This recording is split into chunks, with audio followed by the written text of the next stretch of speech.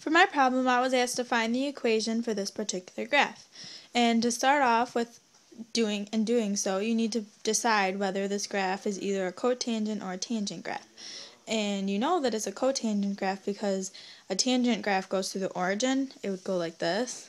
But the cotangent graph goes like this. So we know that it's going to be y equals a cotangent b. And we can find the b by finding the period and using the equation of what the period is to find what b is. We know that the period of a cotangent function is pi over b, and we can say that pi over b equals pi because the period is pi, because this is 2 pi, so we know that half of 2 pi is 1 pi, so we know that the period is pi. So we can do pi over b, which is what the period is, equals pi, which is what the period of this particular graph is. So we have pi equals pi times b, so we have 1 equaling b.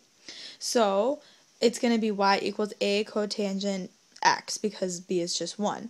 So now we need to find what a is. And we know a does not mean amplitude because in a cotangent graph, the graph just keeps going on and on and on and on. And the amplitude is where the graph is the high or the low. So we know that a is going to actually be 1/2 because it's whatever this is right here, this line. It would be 1/2 because it's 1/2 of whatever the vertical asymptote is. Or not that, just like wherever it starts to go by the vertical asymptote. So the equation equals y equals 1/2 cotangent x.